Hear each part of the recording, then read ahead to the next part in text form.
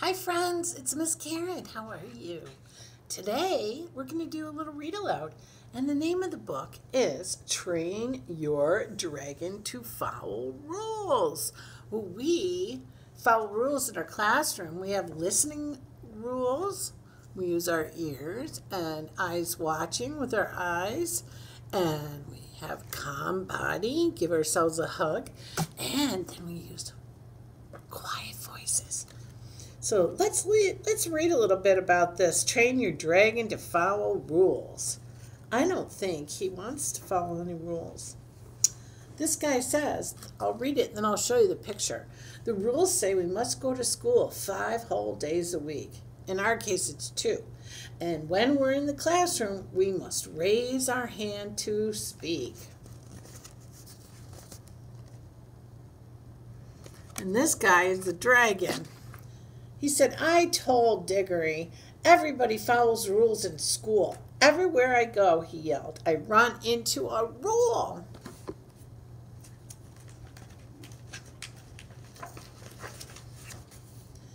And then this guy says, some rules will protect us and keep us safe from harm. If you obey them like you should, they work just like a charm. Like, look, before you cross the street. And never talk to strangers. Rules like that help us to avoid unnecessary dangers.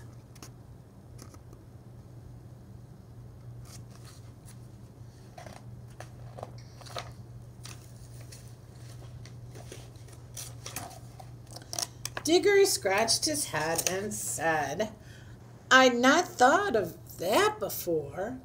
I see now why we must have rules. All night I will not fight them any more. Rules keep us safe and help us to learn. I'm so proud of my pet dragon. Hooray for Diggory Doo.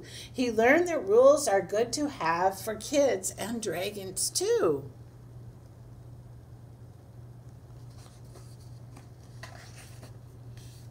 Get your free gift from Diggory Doo. Because he's learning all the rules, he got him a present. That's right.